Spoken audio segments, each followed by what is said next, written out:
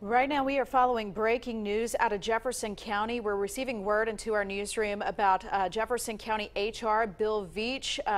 We are working to gather more information on this story. We will bring you more as we learn more information throughout the day and even throughout this newscast. In fact, we're going to take the press conference right now as we're listening to the district attorney, I believe Bill Veitch, as he speaks. Let's take a listen in. Actually. So with that, if I can answer any of your questions, I'll be glad to. If I don't answer them, it'll be because I just don't know. So if you have any questions, ask. Yes, sir. How old was the victim that came forward, the male victim? He's actually an adult now, but the allegations would involve when he was a juvenile. Okay. Can you confirm that it goes back to when he was 13? I think it goes back. I think the whole thing, the case is going to go back probably longer than that, Carol. I think it's just with that.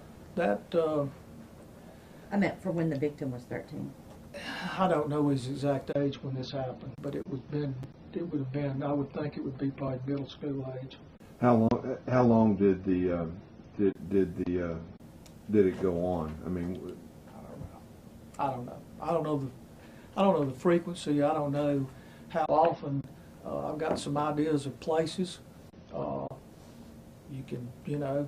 We've got Bessemer, Tuscaloosa, Hueytown, all involved. So, you can kind of deduce from their places. But the time period, I don't know yet. It could be short. I hope it's shorter than I think, but I think it's a long time.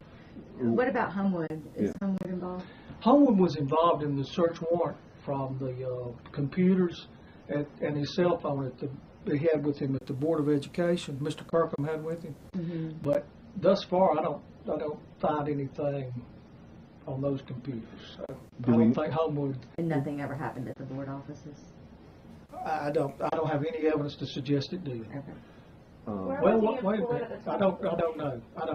Okay, you're taking a live look right now at a press conference from Jefferson County. The HR director of school is on administrative leave there because of allegations with some children. We will have more coming up at 5. Stay with us. We'll have more also coming up after the break.